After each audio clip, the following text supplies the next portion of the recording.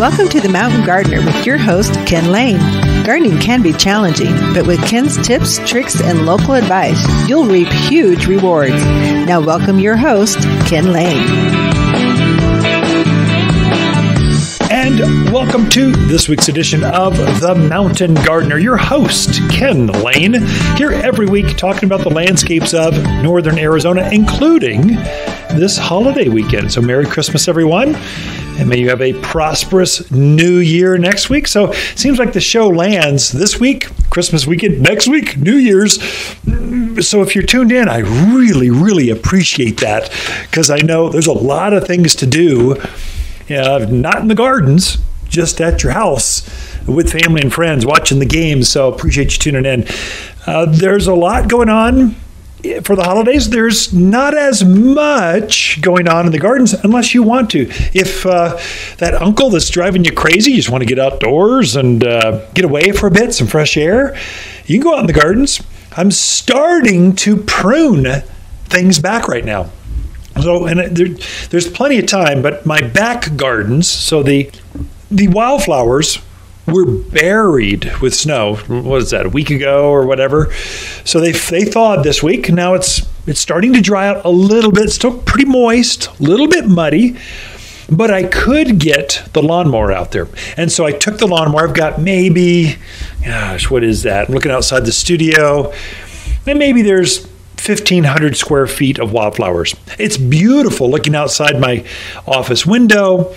Butterflies in the spring and summer, hummingbirds going back and forth. It's been the flycatchers and all the bug-eating kinds of birds bounce around and just fly in and out, eating grasshoppers in the grass. It's been magical. Well, they've been dried up for at least a month and a half. The snow came, got them to lay down, so they looked really bad. And I went, they aren't as inspirational as they were 2 months ago.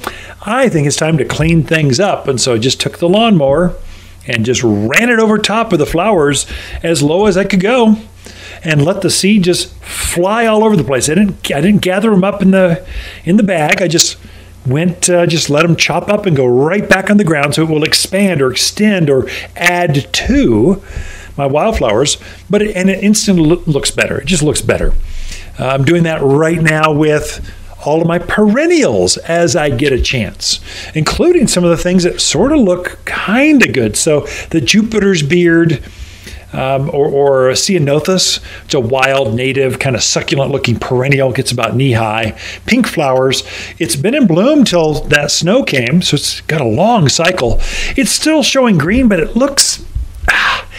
It doesn't look as clean and neat as it did in the summer and fall.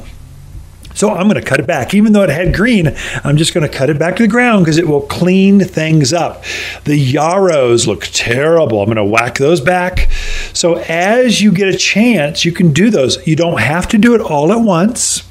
Sometimes I use hedgers. So I've got this beautiful Roby 40-volt electric hedge shear that's magical for lighter pruning. It doesn't have a lot of strength. I wish it had more power to it for shrubs and stuff, but it does pretty good on the new growth. But for perennials, I'll just get it as low to the ground as I can to shave it off down there. For grasses, to cut back pampas grass to coral forester grass to bunny grass, all the ornamental grasses, not a lawn or turf type grass. I'm talking about pretty ornamental grasses. Does a magical job. Does really great. And so some of the grasses are looking really good, and some of them got beat up and they're looking kind of winter weary. So as they start looking bad, I'll cut them back. And most grasses, you go right down to the ground. I mean, we're talking within, ankle high. There's only one that you don't do that with, and that's the pampas grass. And there you go down maybe knee high or so. There's an art to it. If you get into it and you just can't figure it out, come take a picture, bring it to the garden center. We can show you. We'll just take a marker and go, do you want to go down to here? That's where you do it. So there's an art to it. But all your perennials, those flowers that come back year after year, they are resting underneath the ground right now. And they need this rest period. They have been blooming and growing and actively working for us out in the gardens. And so they need to hibernate and rest and kind of recuperate underground. And then they'll start coming up. In fact, I was pruning back some of my mums. The flowers are all spent. There's no color on my chrysanthemums.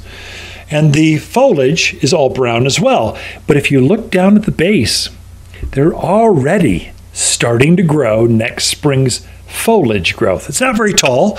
Maybe it's an inch high, but you can see new growth coming up. It's kind of exciting. It's kind of a hint of spring to come. So, and mums, they grow early. They're kind of right up there with rosemaries and some of these others that very early on, penstemons. There's some of these that really, they don't need it to be warm and bright. They just want any kind of sunlight, and they start taking off.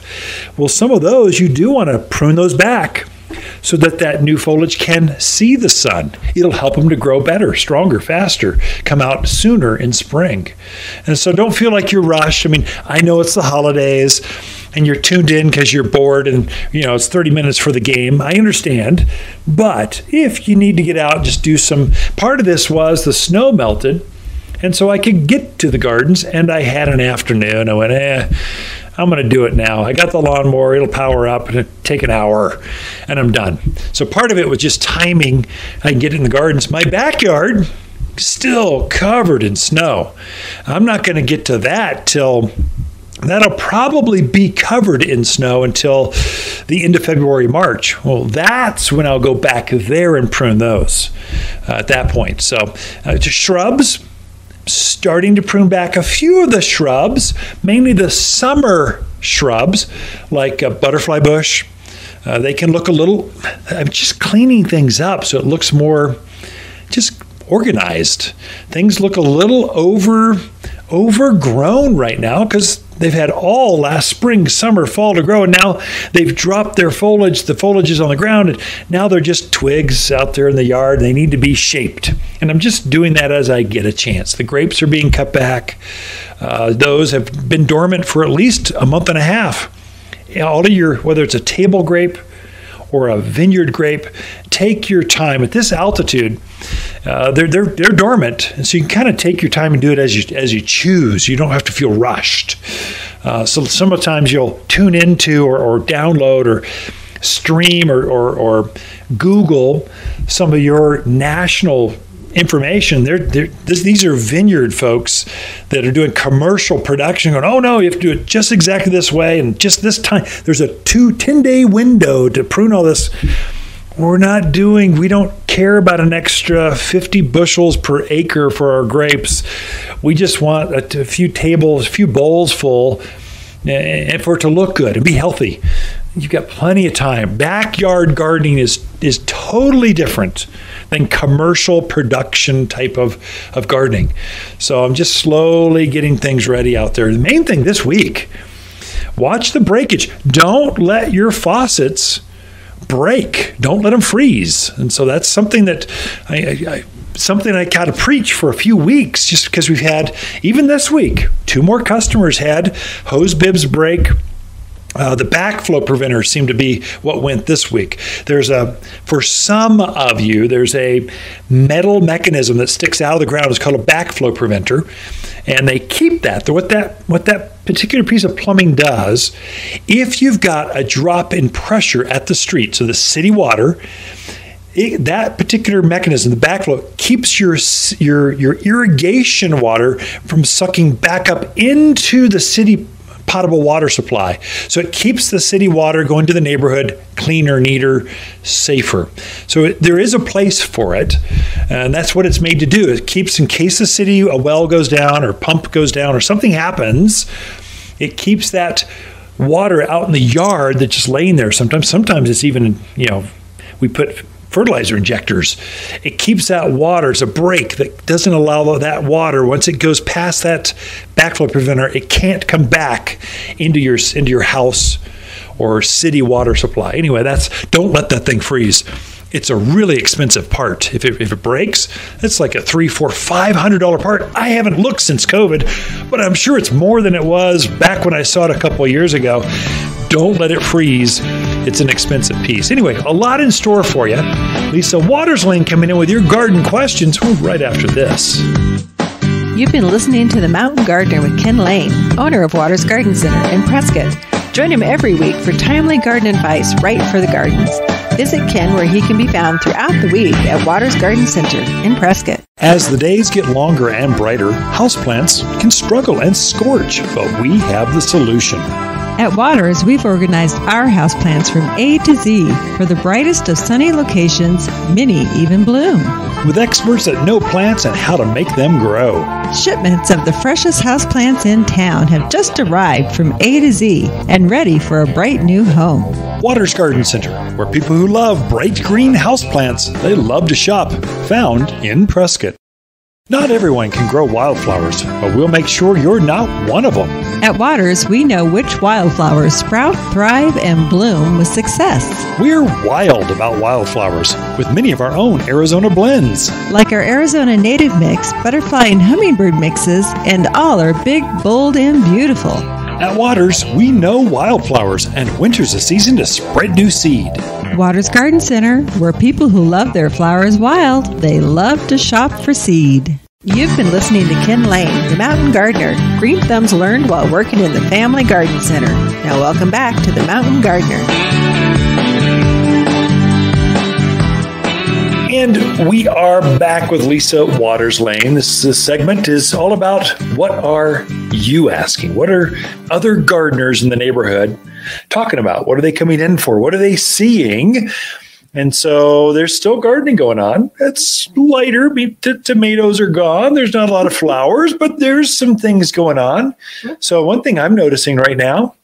Oh, welcome to the studio, Lisa. Well, thank you.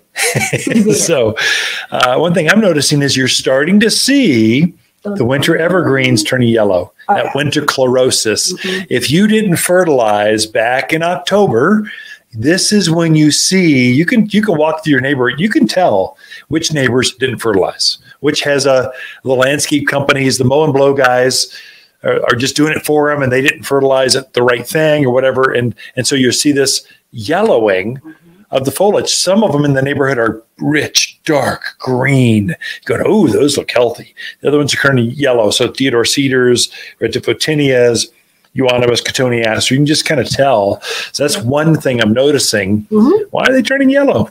Just fertilize them.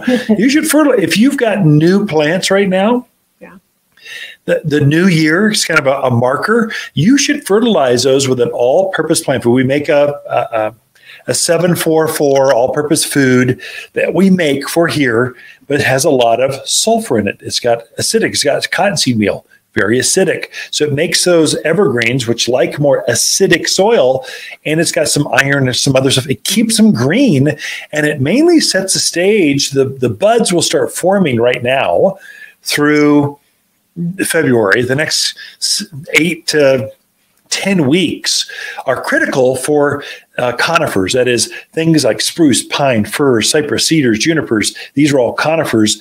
They generally flush once a year, and that's it. In the spring, that's it. And whatever growth you have, that's all you're going to get. Well, if you've got a new landscape, that's the most important thing. You want as much growth as you can. Fertilize them now. Mm-hmm. And again, usually in March, first part of April, do it again, and you'll get the maximum maturity out of that new growth in spring compared to other folks that didn't do that. Yeah. So anyway. Would you also recommend using the humic acid? Oh, for new things especially. Humic acid is basically, you organic gardeners, you know what humic acid is. It's if you boil down a layer of compost down to its last element, that's humic acid. And so plants thrive on that. They absolutely root out and do better. But if you want the maximum undergrowth for plants, humic acid. Mm-hmm. If you want the most top growth, that is the new foliage, new needles coming out, the 744 all-purpose food, and they work in tandem. Right. They help each other work better, especially for anything stress, anything you just want more out of. You want better color. It works really, really well. So anyway, humic acid, all-purpose food. That's the magic. I didn't mean to talk about land. I was driving through a neighborhood and I went, wow, things are really looking yellow. I went, oh, that's the reason why. That's just noticed it this week. Right. Well, should we do questions? Okay.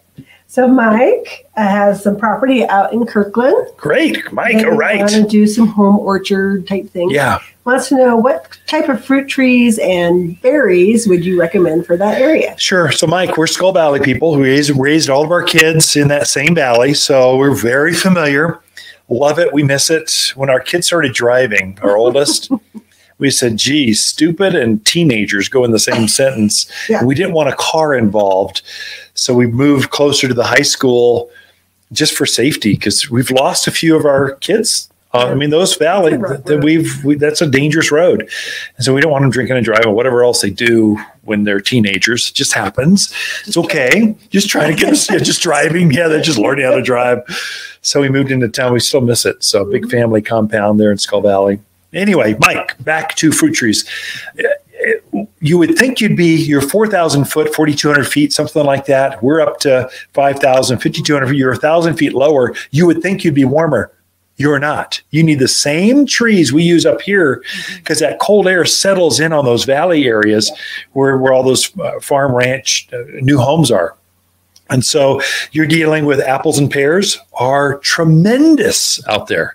We had tremendous apricots. They do actually better out in Kirkland than they do here in let's say in the Prescott Valley area, Chino Valley. Peaches do amazingly well. Persimmons, plums will do fantastic. You just want the late bloomers.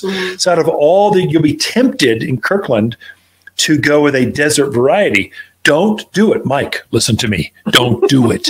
You want to stay with the mountain, the higher elevation ones, the ones that need more chilling hours. And those are the ones that are going to perform better for you.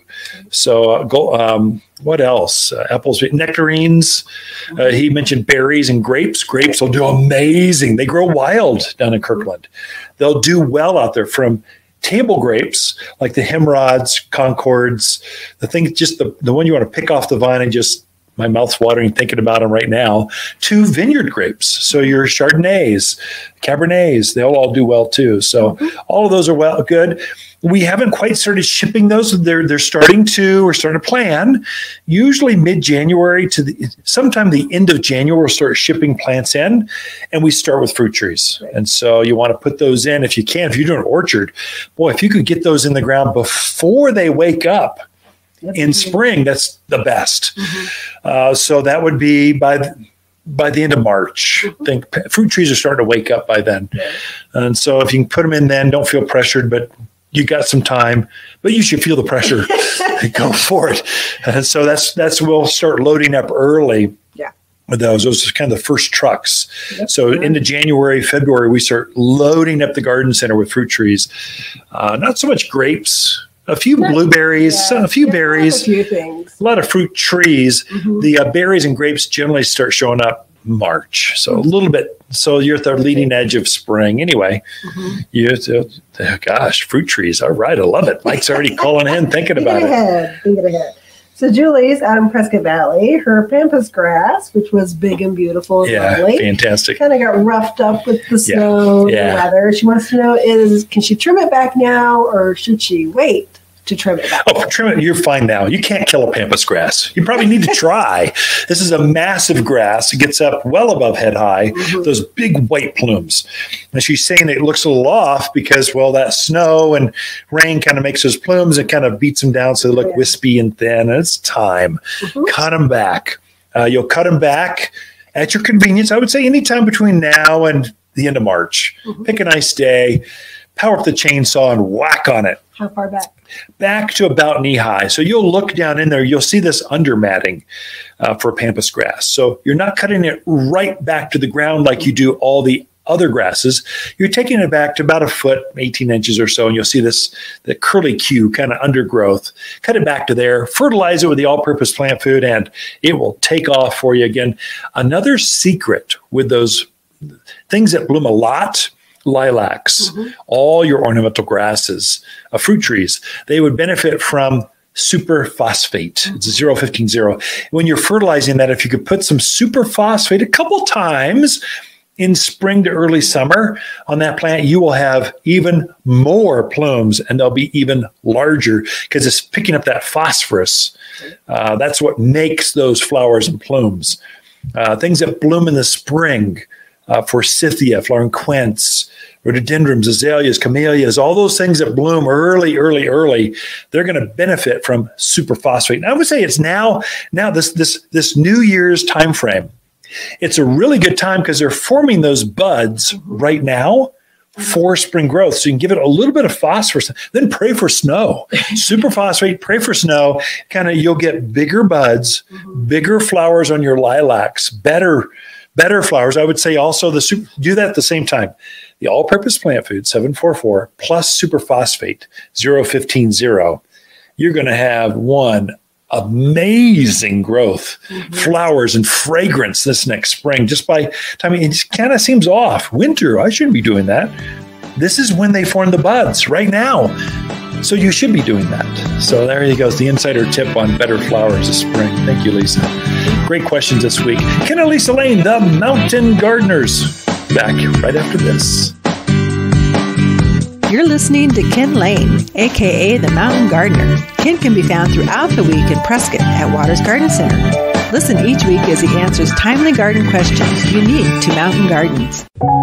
Stress melts away with Waters' finest quality plants, curated for a better night's sleep. Imagine a 5-star sleep experience waiting for you every night at home. Bask in the comfort of these plants as they absorb harmful chemicals and pollen. Purifying bedroom air, creating your own living oxygen tent, as refreshing as a forest rain. A good night's rest starts at Waters Garden Center. Natural, safe, organic. Waters Garden Center in Prescott, also found on the web at top10houseplants.com.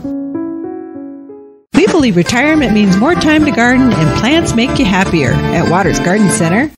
Hi, Ken here with the finds of the week and our Deodar cedars. A standalone tree so beautifully shaped it's referred to as the Christmas tree. Fastest growing of the evergreen trees, used for quick screens, windbreaks, and privacy.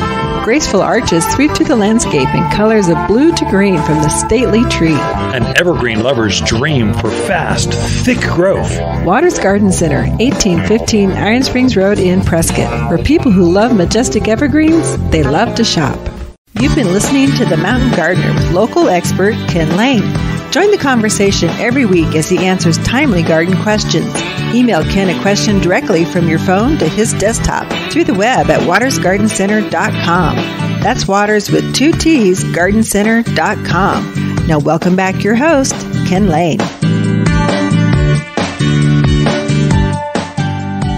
One thing to watch inside your house. Be careful of your houseplants. You know, we've moved them around. Houseplants, they don't like anything different. They don't like new spaces. They don't like it when it's short days. They don't even like a change between spring and summer. They like it to be the same temperature, water, light all the time. Well, our houses are they're beautifully, they're decorated, but trees kind of displace some other plants, and so they'll start to drop some leaves. So just realize that. Be really gentle with the plants that are inside of your house. That goes for poinsettias, Christmas cactus, amaryllis. Some of the Christmas cactus, I'm going out this week, been out shopping, getting Christmas gifts done, and some of the poinsettias look terrible. They're either cold or they're way overwatered. They get in these sleeves. They put this foil around the soil, around the roots, which is really pretty, but the roots can't breathe. And so then we water and they drown. And not only can they not breathe, but now they can't drown. So it's like putting saran wrap around your face, going, yeah, enjoy the living room and look good. And then we go ahead and waterboard you after that. That's sort of what we do to some of our holiday plants. They just get too moist, and they're not used to that. They like the same temperature, same light, same water all the time, yet we wrap them in this foil or they get over cared for, overwatered. So I'll take that out of the sleeve and I'll put it in the sink and I'll water my house plants, especially the decorative or holiday ones, in the sink.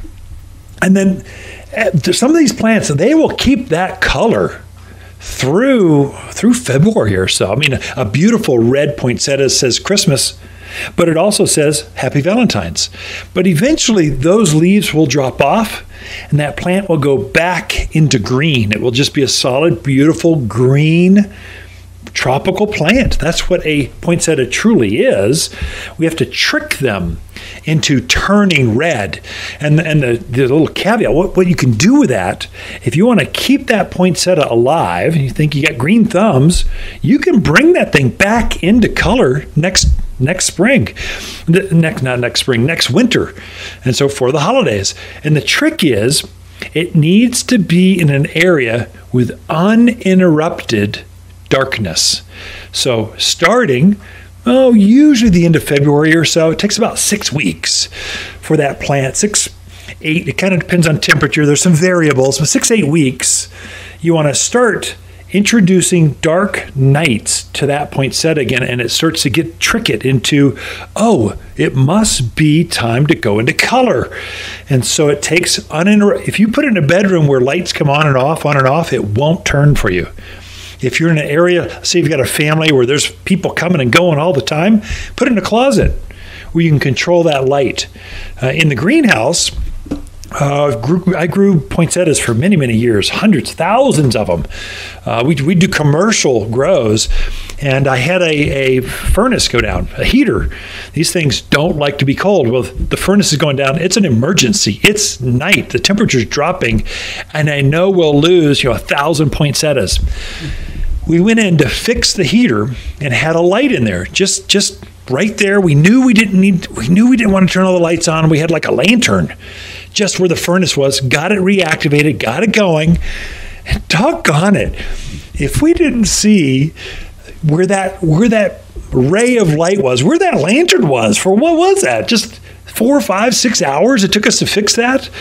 It affected the crop underneath it just that one night.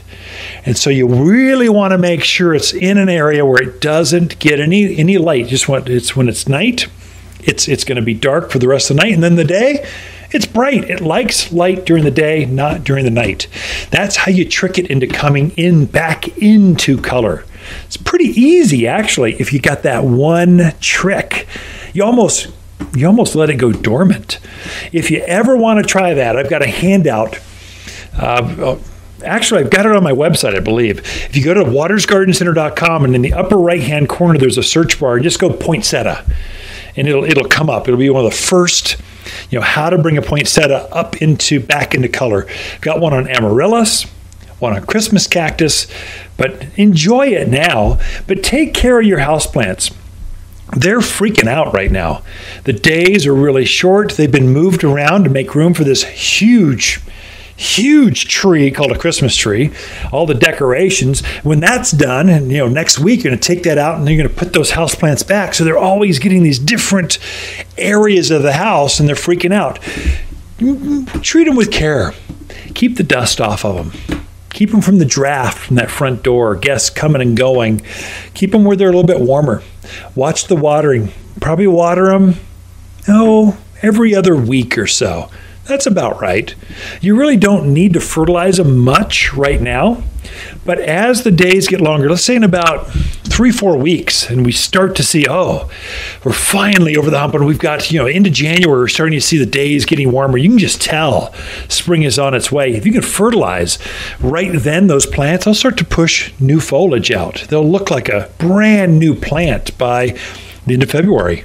And the best fertilizer I've ever seen for houseplants, we make a compost tea here at the garden center. It's called Root and Grow. The grow piece for houseplants, they really like Root and Grow. But it's a liquid. You just put it around the root balls. But that's just kind of take care of your houseplants. We've got Lisa Watersland coming back in the studio with her garden segment right after this. The Mountain Gardener, your source for timely garden advice right for higher elevations. Guaranteed to make a difference in your yard this season. Hi, Lisa here with the plants of the week and our Arizona Gold Euonymus. An excellent choice for colored hedges and as tough as they come. This evergreen displays bold gold, head-high foliage that grows even thicker when sheared. A single shrub makes a bold statement for just $27, but in rows they make excellent visual and sound barriers. Waters Garden Center, 1815 Iron Springs Road in Prescott, where people who love bold gold hedges, they love to shop. We believe in family, church, community, and friendships here at Waters Garden Center. My living room feels so empty. Now that the Christmas tree is gone, the house just seems so blah. Brighten it up with a big, bold, beautiful plant from Waters Garden Center. Fill that cavernous space with tall tropicals, colossal cactus, and sizable succulents that bring the great outdoors indoors. Make a gorgeous green space you can enjoy all year, not just for a season. Unique, exclusive, one-of-a-kind houseplants found only at Waters Garden Center in Prescott. You're listening to The Mountain Gardener with local expert Ken Lane. Mountain gardening is very rewarding, with a few of Ken's tips, tricks, and garden shortcuts sure to turn your thumbs even greener. Now welcome back to The Mountain Gardener. And we're back with Lisa Waters Lane in the studio. She comes each week and just shares her garden. What are her gardens doing? Just what's happening in your gardens? What are you seeing? Right now. Well, outside, no. Although we did plant some junipers, some pansies a couple weeks ago. In the back, I was chipping through the containers. I was chipping through the ice layer, just throwing pansies in there, going, I know you'll thaw up and be happy. And I was scooped off that snow off the top of them right after planting. And they're in bloom. They're happy. I think the main thing is if you do have snow on your flowers, don't let the snow, they want to see the sun. So kind of pull off that snow just so the flowers and foliage can see the sun. They'll be happier. So anyway, welcome back to the studio. Thank Lisa, you. What do you got for us? What's besides hot toddy recipes or baked cookies? Well, we are spending a lot more time inside this time of year. Yeah. And sometimes it's a good idea to look around your house and go, maybe I need some houseplants in here. I like the way you're going. I like the way you're sounding. Yeah. Yep. So I thought I'd talk about a few of the houseplants that we've gotten in that are, some are different and unusual. Some are if you're not a pro, we've got some that are easy care and all of that. Yeah. So great. Houseplants. That's good. Not holiday plants. That's kind of come and gone. Those are all, we're down to, I think, the dredges at this point.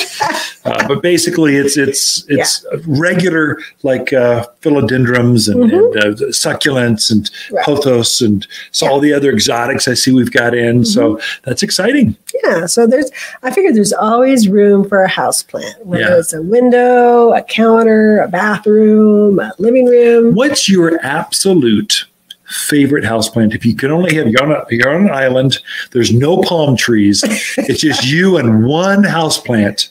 What would the one houseplant be? If you had to pick one. Just one. Just one? I'd probably pick a ZZ plant. Oh, super easy. Super easy to take care of. Yeah. Of course, if I'm on an island, I have nothing else to do.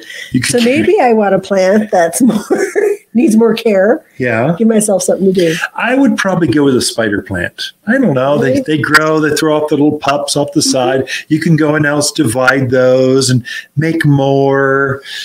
Maybe ZZ could be okay. Pothos is so easy. Yeah. I would do that. I've got several but the easiest care, that'd be something. I like spider plants. Oh, yeah. Yeah. But there's better ones. So, okay, we just derailed the whole program. That's true. There probably are better ones. I'm talking about me. So the first few I'm going to talk about are a little unusual in their coloring. Okay. So these are all ones that are and this is kind of a new trend in houseplants, to have them kind of a bright color, whether it's yellow or real light green. Yeah. And they're really kind of cool, especially if you have a lot of houseplants and you want to mix something in that's different and unusual. These are great ones to put in. And they're all actually really easy to take care of. They're not ones that are difficult. So we have a lemon lime philodendron. See, Phillies are good. So Phillies is a huge family of plants. It is. They're ginormous. These are really cool. They have the bigger leaf to them, but there are almost like a neon green, I would call it. Very, very bright. Some people walk in and go, now, why is that yellow? And I'm like, it's supposed to be It's a golden color. It doesn't look sickly. It looks like it's glowing, especially at night when you turn the lights off. They're really bright. Right. So it's a really cool plant, very brightly colored, easy to take care of. It's not a heavy water user. Most of these plants are going to want a bright room. It doesn't have to be direct sun.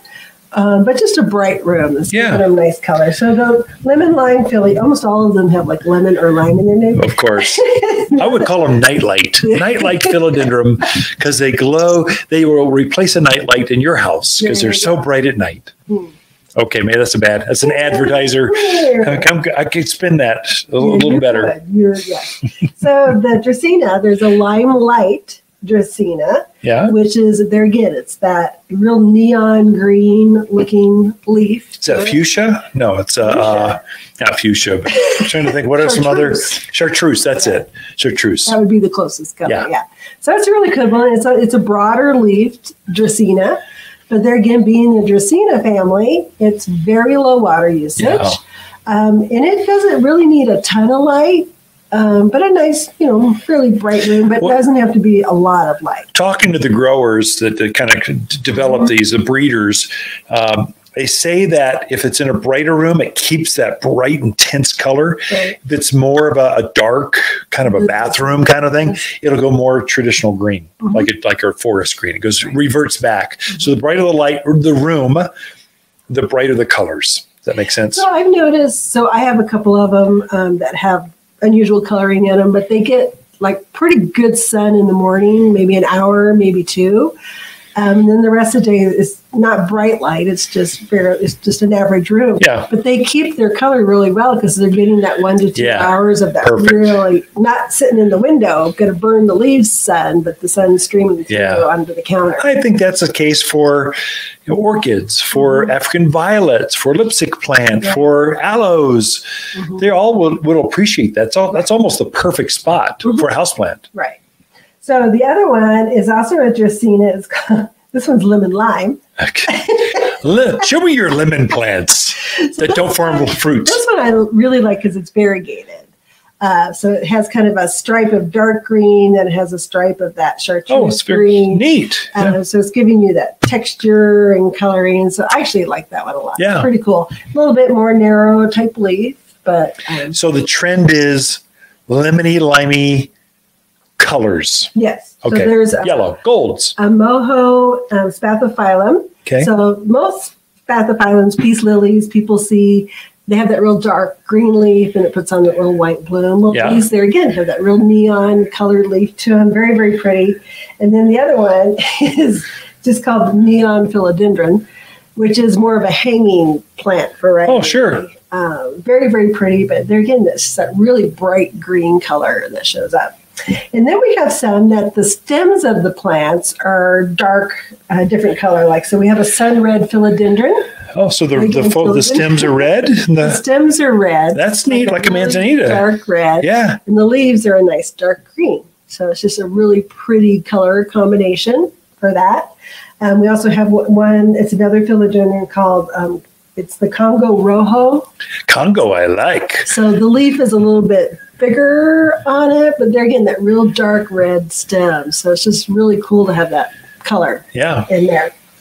We also have a raven ZZ plant. So most people are familiar with the ZZ, super easy care plant. You water it maybe once a month.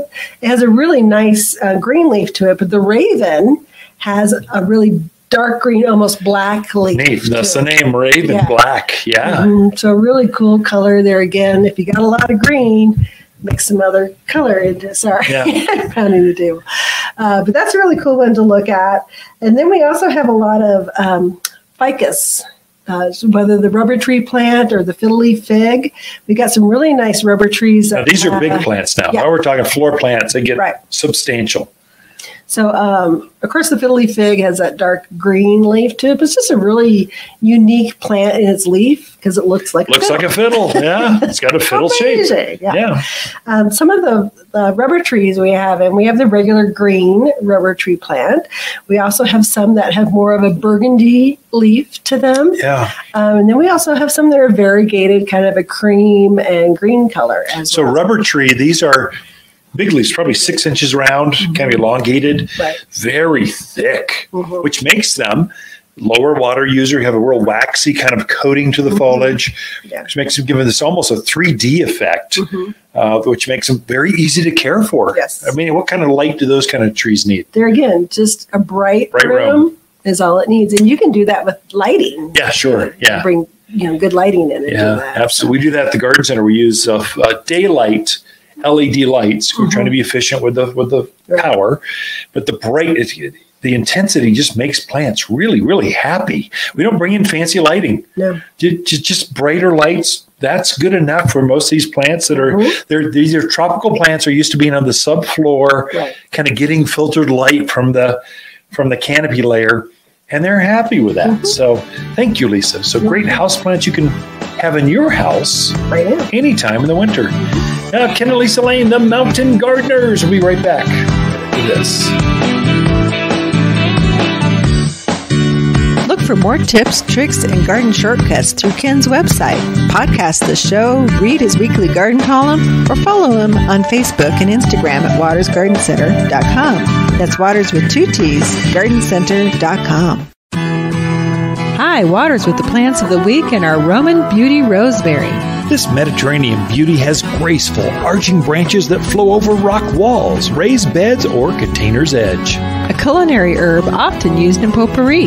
Rugged, deer-resistive, evergreen, likes crummy soil, drought, and abuse. Now that's my kind of shrub for under $36. Waters Garden Center, 1815 Iron Springs Road in Prescott, where people who love unusual, healthy herbs, they love to shop. We believe plants make you happier, and that local nurseries rock at Waters Garden Center. Hi, Waters with the plant of the week and our red cobweb hens and chicks. Tiny rosettes are covered with crazy cobweb-like hairs, then open and spread to make a dense, succulent ground cover. This drought-loving perennial flushes red in the spring with cactus pink flowers in the summer. Perfect for planting in rock gardens, super attractive in containers, and just $14. Waters Garden Center, 1815 Iron Springs Road in Prescott, where people who love crazy new succulents, they love to shop. Welcome to the Mountain Gardener with Ken Lane. Gardening in the mountains is different. Listen to Ken's tips, tricks, and garden shortcuts guaranteed to make your gardens more beautiful than ever this year. Now for better advice that works locally, welcome your host, Ken Lane. We are starting to gear up. The new year is coming. We closed down our shop. I just gave the staff some extra PTO time. Said, go home, enjoy your time. We've had a stressful, retail is very stressful, especially when people are grumpy sometimes. And so there's this fatigue thing that's going on with folks. And then some folks, I think they've been hibernating too long where they don't know what is socially acceptable or what's not. Maybe they're off their meds sometimes, but generally gardeners are really good. But every once in a while you'll get one, every day or two, where they just go, I didn't see that one coming. Wow, that's interesting. And you just kind of let it, in retail, you kind of let it kind of slide off pretty easily, but sometimes it affects you. It's been one of those kinds of years. So I just said, hey, we're going to close from New Year's Eve through the 2nd. So Monday, January 3rd, we're back open, but we're coming back with a vengeance. And so they've ordered up some huge number. I was actually scared to see that's a lot of houseplants. Are you sure you folks want to bring that many? Yep, they're going to bring them. So, and they're planning this. Here's their logic. This is my managers. They're going, Ken, the houseplants are going to fill the spot where the Christmas tree was. There's going to be a huge void inside the house. Once that Christmas tree comes down, all those decorations, they're going to want something.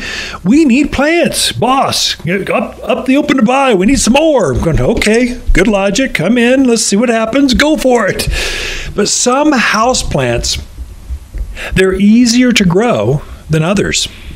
And so some of the easiest, just absolute, if you're going to start with a houseplant, or you've got a difficult room that just has this weird lighting, or it's super high ceilings you're not used to, a draft that you've not gardened in before, go with pothos. You cannot kill that plant. It's a trailing houseplant. Usually it's put on a plant stand or on a hanging basket or something, up in the kitchen, up on a cabinet where it trails down, and those tendrils will actually grow around the kitchen. You can have 12, 15, 20-foot vines growing around. It's kind of neat. I personally don't like them. It seems overgrown to me, so I keep them trimmed. So as it gets too long, I've got one on a beautiful plant stand. Once that tendril drops to the ground, I don't want it crawling across the dining room and living room. I just go trim it. I give it a haircut. You can do the same thing, and it makes it bushier, fuller, especially if you're fertilizing it. It really gets nice and thick and full and tropical looking. Philodendron is the same way. It's difficult. A novice would have a difficult time seeing the difference. It has a little bit darker, richer green to it, but just as easy to grow. Another one that's super easy, that's kind of almost fun, that you can propagate and create more kind of plants with it, is spider plant.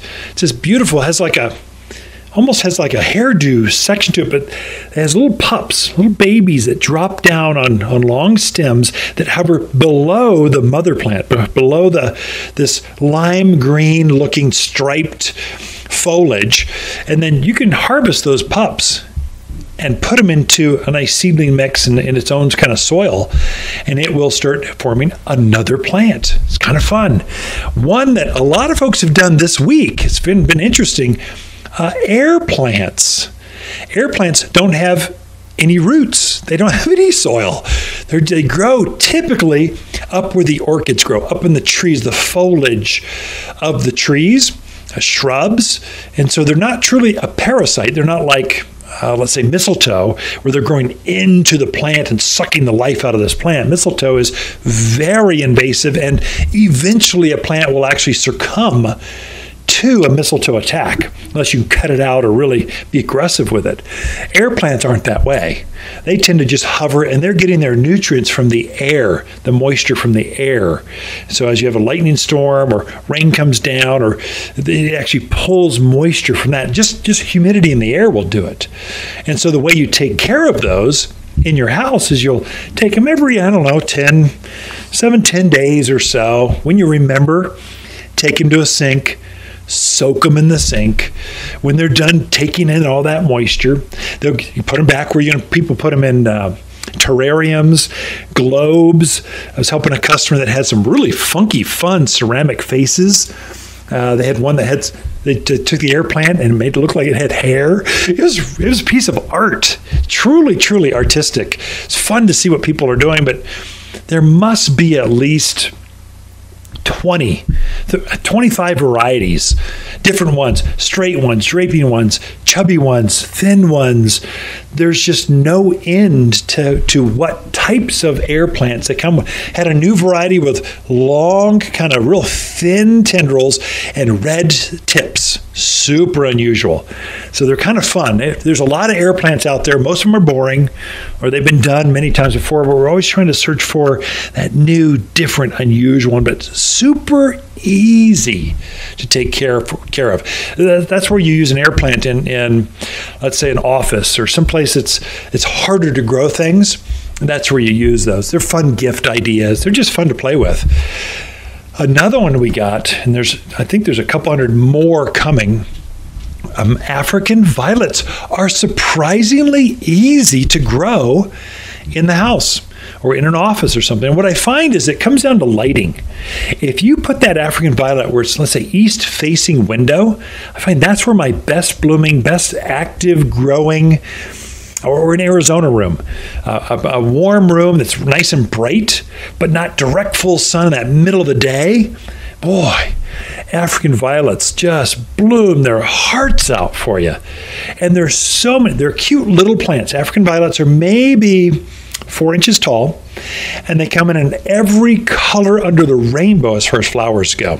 They just hover above the foliage. In fact, the new varieties, some of the foliage is even different. So it's a variegated, generally they're a dark green velvet type of color. That's what the foliage looks like. That's why they make special pots, African violet pots, just for that plant, because the foliage is so velvety that it tends to hold moisture, and then that moisture spots the leaves and can cause damage. So an African violet pot, you plant your African violet in this pot, and then it's got another pot that you sleeve this clay pot with. And so, how do you explain this over the airwaves? The main container bowl, you pour water in that, and that's the moisture wicks from the bottom up into the root zone. The foliage never sees water, so that's an easier way. If you struggle with some African violets, they're pretty, but mainly they make African violets bloom longer, stronger, better without disease and problems. African violet orchid pots are the same way. If you've had an orchid and it's done blooming, and it's just a green, chubby foliage there, many of those African orchids need to be transplanted. They make special aerated containers. So it's a very pretty pot. It's very artistic, but it's got drainage holes.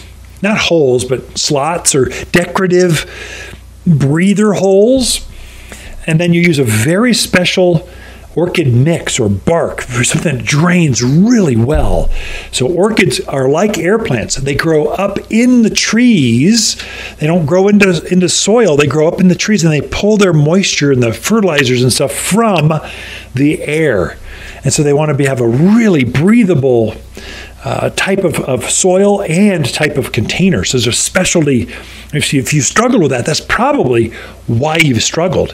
Get an African violet, get an orchid container and special orchid soil or orchid bark, and your success rate will just skyrocket, just like that. And once they go back into bloom, they'll bloom for 6 months straight. They'll bloom their hearts out. So lots of houseplants coming up that you can grow, especially as we start to redecorate for the winter after the holiday plants and decorations are taken down. Got more in store for you. Be right back after this, though. Don't change that dial. Be right back with more garden tips, tricks, and garden advice. You're listening to local garden expert Ken Lane, the owner of Waters Garden Center. He can be found throughout the week at Waters Garden Center, located in Prescott at 1815 Iron Springs Road. Thanks for tuning in to The Mountain Gardener. As the days get longer and brighter, houseplants can struggle and scorch, but we have the solution. At Waters, we've organized our houseplants from A to Z for the brightest of sunny locations, many even bloom. With experts that know plants and how to make them grow. Shipments of the freshest houseplants in town have just arrived from A to Z and ready for a bright new home. Waters Garden Center, where people who love bright green houseplants, they love to shop. Found in Prescott. We believe dogs make shopping more fun, so bring your dog to Waters Garden Center. Not everyone can grow wildflowers, but we'll make sure you're not one of them. At Waters, we know which wildflowers sprout, thrive, and bloom with success. We're wild about wildflowers, with many of our own Arizona blends. Like our Arizona native mix, butterfly and hummingbird mixes, and all are big, bold, and beautiful. At Waters, we know wildflowers, and winter's a season to spread new seed. Waters Garden Center, where people who love their flowers wild, they love to shop for seed. You've tuned in to The Mountain Gardener with local garden expert Ken Lane. Join him each week as he answers timely garden questions that are sure to make a difference in your gardens. Now welcome your host, Ken Lane.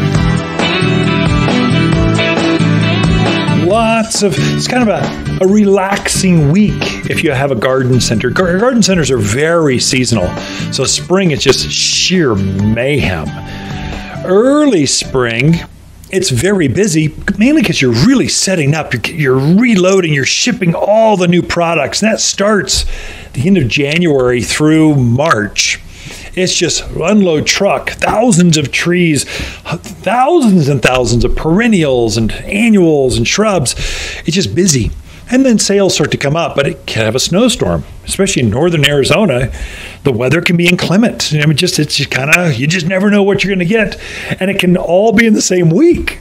So you just be ready for it. By April, May, June, it's just sheer nuts. It's fun. It's energetic. Summer is kind of I have the most fun just because the summer flowers are so big and so striking.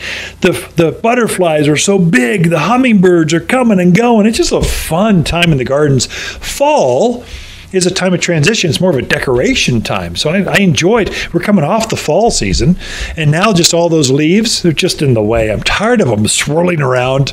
I'm trying to rake them up, get rid of the last ones, but okay, that's autumn for you. Winter is just more of a relax, so you get to kind of throttle back and just enjoy. Sip another cup of tea, bake some more cookies.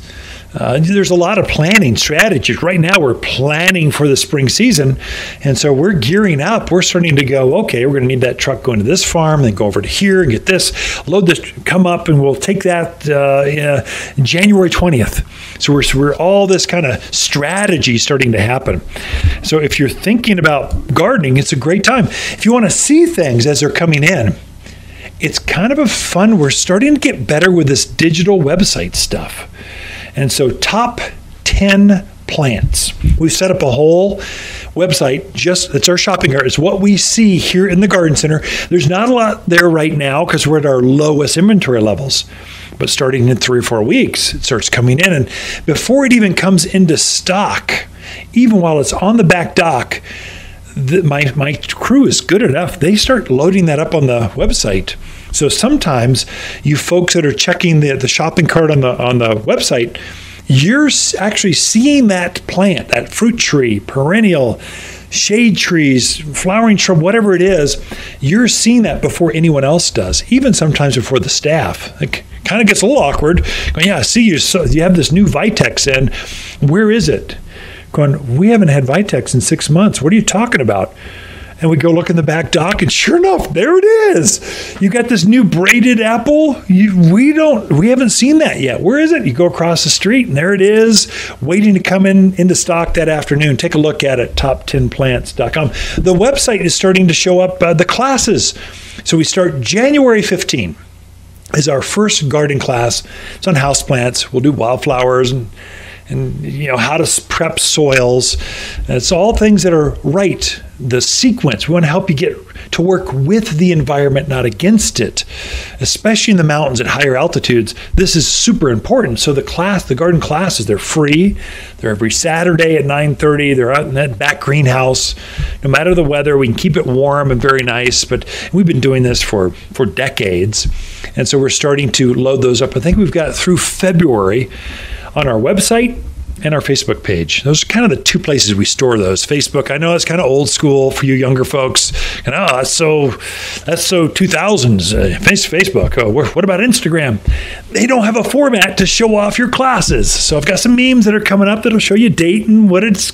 We're trying, but it's all it's like a moving target sometimes. Well, that's it for this show. The very last show of 2021. May I wish you and your family the merriest of weekends and a prosperous new year. Thanks for tuning in, everyone. If you want a more fruitful garden, increase success in your landscape that just feels better, then tune in every week to The Mountain Gardener. Years of tips, tricks, and garden shortcuts are guaranteed to make your gardens nicer than ever. Listen to this podcast or read Ken's weekly garden column by visiting watersgardencenter.com. That's Waters with 2 T's, gardencenter.com. Thanks for tuning in. Did you know that plants can help you sleep better naturally? At Waters Garden Center, we have beautiful houseplants that not only look great, they clean the air we breathe. Get this. Some plants can actually produce oxygen at night and even take mold spores out of the air, making for less tossing and turning and more beauty sleep. Don't lose sleep. Rise and shine with unique, gorgeous houseplants for your best rest yet at Waters Garden Center. Sweet dreams. If you enjoy this show and would like to hear more, please subscribe to The Mountain Gardener, wherever you like to listen to podcasts. And if you'd like even more garden tips, tricks, and helpful advice, please check out my website at watersgardencenter.com for classes, videos, and more, or my online garden center at top10plants.com. Throughout the week, Lisa and I can be found here at Waters Garden Center in Prescott.